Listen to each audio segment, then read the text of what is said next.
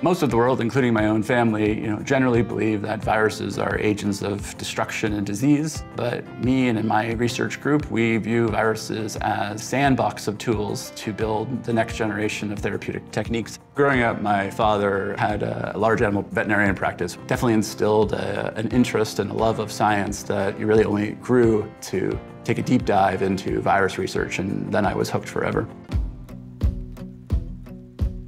Once you understand how a virus works, you can also deconstruct it and rebuild it to perform anything you might want to achieve, from editing your own genome to delivering a protein of interest that maybe your body isn't able to make.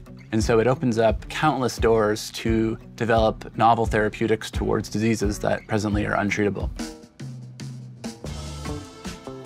To say it was a unique experience to be a virologist in New York City during a pandemic would be a dramatic understatement. I would be on calls with the White House on a bi-weekly basis, informing them of agents that worked or didn't work or showed promise, while also understanding what were the best ways to implement policies that would mitigate further disease and transmission.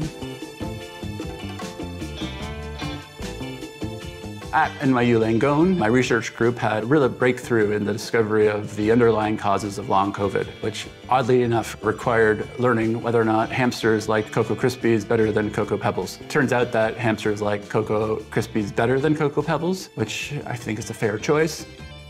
One of the things that was very unique to COVID was how it impacted the olfaction system, or your ability to smell. So we use golden hamsters to do this kind of biology and research. And so one of the first things we needed to determine was whether or not hamsters, like humans, lost their sense of smell early on during an acute infection. We would simply test which of the 3 cereals hamsters happen to like best. The animals that were infected with SARS-CoV-2 never find the food at all. Once my research group had determined that, in fact, hamsters do lose their sense of smell very much like we do, that really then allowed us to take a deeper dive into why you lose your sense of smell. The neurons that are responsible for smelling in general, because it takes so much of their energy and metabolism to be able to smell, the moment they're asked to fortify their defenses, they do so at the expense of all the biology involved in smell. And that's why you lose your smell very quickly. Smell is sacrificed in place of defense. And one of the things that my team discovered was, very much like people, the impact that that virus infection has. The evidence of it lasts far longer than the virus actually exists in the body.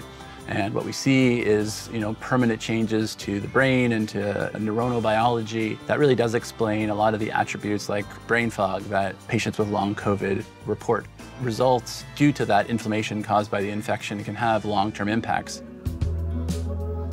The environment that NYU Langone Health provides really enables us to take risks and perform science that, have big risks, but also have the potential for big gains.